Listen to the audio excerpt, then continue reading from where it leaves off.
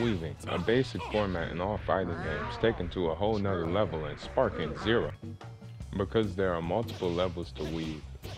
The first level is the distance-dependent dodge. It's triggered with X and only at a distance. The same can be said for the flips. The flips can help you get an angle on your opponent.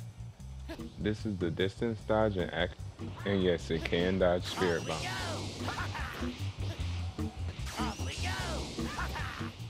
Once again, seeing it in action, getting the angle on Birder for that punish. And we can see the same amount of punishment from a simple block.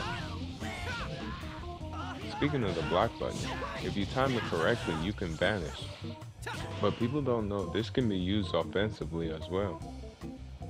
After throwing the punch, if you hit the block button, you can vanish. This allows you to appear behind your opponent and continue your combo. This takes chunks of your ki though, so use it wisely.